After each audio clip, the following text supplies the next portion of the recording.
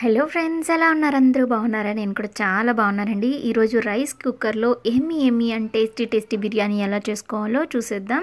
దీని ప్రాసెస్ ఏంటో ఒకసారి చూసేద్దామండి. సో ముందుగా అయితే రైస్ కుక్కర్ని ఇలా తీసుకోండి. తీసుకున్న తర్వాత ఒకసారి ఆన్ చేసుకోండి. ఇలా పెట్టుకొని హీట్ అవ్వాలండి. హీట్ అయిన తర్వాత ఒక 1 table spoons of ghee add చేసుకుంటున్నాను. మేము గీ ఎక్కువ తినమండి, అందుకని 1 table spoon of ghee and 2 table spoons of oil add చేసుకుంటున్నాము. మీకు ఎలా కావాలో మీరు అలా యాడ్ చేసుకోండి, మీకు తగ్గట్టు. సో ఆయిల్ అనేది హీట్ అవ్వాలండి.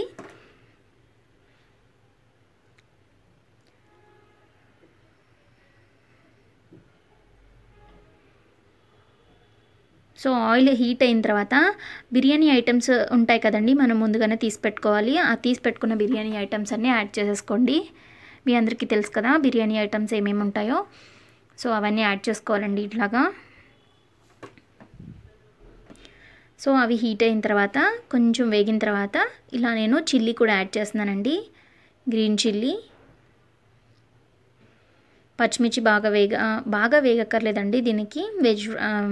వెజ్ బిర్యానీ కాబట్టి సో లైట్గా వేగితే సరిపోతుంది. సో ఇలా కొంచెం వేగిన తర్వాత మనం స్లైసెస్ కింద ఆనియన్ని కట్ చేసి పెట్టుకోవాలండి. ఆ ఆనియన్స్నే యాడ్ చేసేసుకుందాం. కట్ చేసి పెట్టుకున్న ఆనియన్స్ సో ఇలా యాడ్ చేసేసుకోండి. యాడ్ చేసుకొని ఒకసారి కలుపుకోండి. సో ఇవి కూడా కొంచెం వేగాలి. సో ఇలా కలుపుకోండి ఒకసారి. ఇది వెయిట్ ఎక్కువ లేకపోవడంతో తిరుగుతూ ఉంటుందండి, సో దాన్ని ఏం పట్టించుకోకండి. సో అలా కొంచెం వేగిన తర్వాత ఆనియన్స్, ఇవి మనం కట్ చేసి పెట్టుకున్న wedges, beans and carrot and బంగాళదుంప ముక్కలు యాడ్ చేసుకోవాలండి. యాడ్ చేసుకొని ఒకసారి కలుపుకుందాము. ఇలా కలుపుకోవాలండి. కొంచెం పచ్చివాసన పోయేంత వరకు వేయించుకోండి. అలా అని మరీ బాగా వేయించకండి, కొంచెం వేస్తే సరిపోతుంది. సో అలా వేగిన తర్వాత నేను 2 టేబుల్ స్పూన్స్ ఆఫ్ అల్లం వెల్లుల్లి పేస్ట్ యాడ్ చేసుకున్నాను. సో ఇలా 2 టేబుల్ స్పూన్స్ ఆఫ్ అల్లం వెల్లుల్లి పేస్ట్ యాడ్ చేయండి. సో ఇలా యాడ్ చేసిన తర్వాత ఒకసారి కలుపుకోండి. ఇది మాత్రం పచ్చివాసన పోవాలండి, ఎందుకంటే అల్లం వెల్లుల్లి పేస్ట్ పచ్చివాసన వస్తే అస్సలు బాగోదు. సో ఇది కొంచెం ఫ్రై అవ్వాలి. ఇలా వేగిన తర్వాత టమాటా ముక్కలు యాడ్ చేసేసుకుందాం. కట్ చేసి పెట్టుకున్న టమాటా ముక్కల్ని యాడ్ చేసేసుకొని ఒకసారి కలుపుకుందామండి.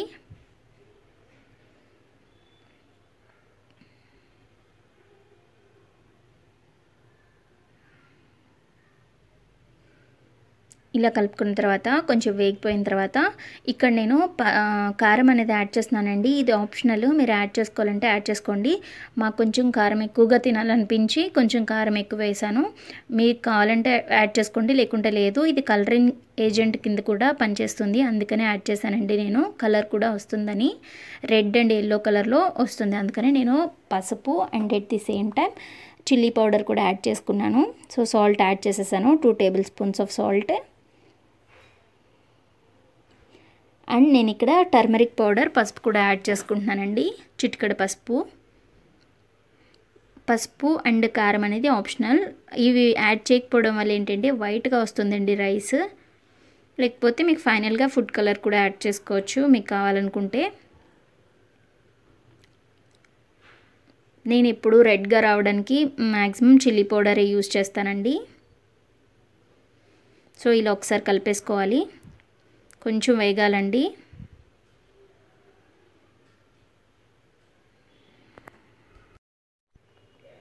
సో ఇలా వేగిన తర్వాత మనం రైస్ ఏదైతే కడిగి పెట్టుకుంటామో అది యాడ్ చేసేసుకోవాలి. బాస్మతి రైస్ అయితే బాస్మతి రైస్, నార్మల్ రైస్ అయితే నార్మల్ రైస్.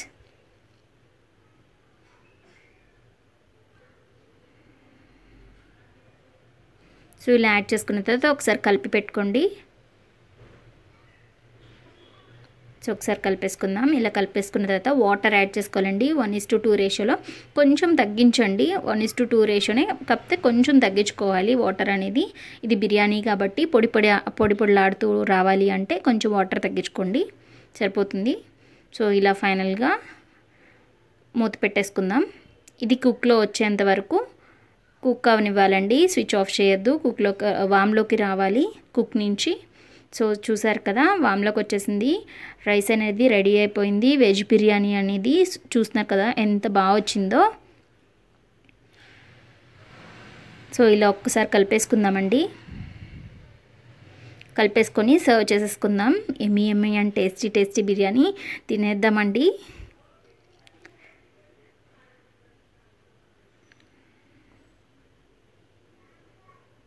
సో నేనైతే మేమే ఎక్కువగా వెజ్ చేసుకుంటాం కాబట్టి దీనిలోకి నేను ఆలూ గ్రేవీ చేసుకున్నానండి. అండ్ చాలా టేస్టీగా ఉంది, సూపర్గా ఉంది. సో మీరు తప్పకుండా ట్రై చేయండి. మీకు ఈ వీడియో కనుక నచ్చినట్లయితే లైక్ చేయండి, షేర్ చేయండి అండ్ సబ్స్క్రైబ్ చేయడం అస్సలు మర్చిపోద్దు. Until then bye.